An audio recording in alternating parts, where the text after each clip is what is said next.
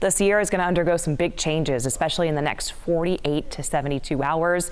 Here's what's set to unravel. We'll have mostly cloudy skies and low 60s today. Still fine for doing outdoor activities, but by Tuesday, rain and snow queue up nicely, especially for the back half of the day as the cold air starts to rush in. And it's going to be windy with temperatures only seeing highs in the upper 40s. Wednesday, we do have snow showers continuing on again, off again.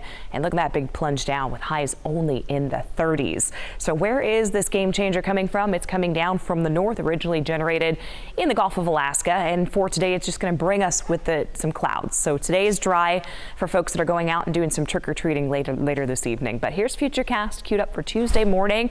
You're wondering about the morning commute. I think the roads are still going to be managed to be dry unless you're traveling here along the north coast or as you get really kind of north and west of the Lakeport area.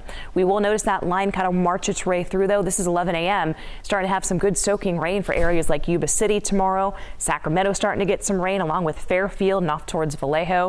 And then you can see the rain will eventually work its way across Stockton and Modesto into about the middle of the day. So we're talking about lunchtime, and then eventually go into the foothills with some steadier rounds of rain, and some Sierra snow also is going to be coming down. So the big changes to watch for in the valley. We could project maybe about a quarter to a half an inch of rain. In the foothills, a bit better than that, about a half an inch. And the snow level will start out around 6,500 feet, but drop down to around 4,000 feet with several inches on the way. So that is why tomorrow is deemed an impact day, mainly for Sierra travelers. We'll have rain and breezy conditions in the valley with lower 60s into the middle of the work week.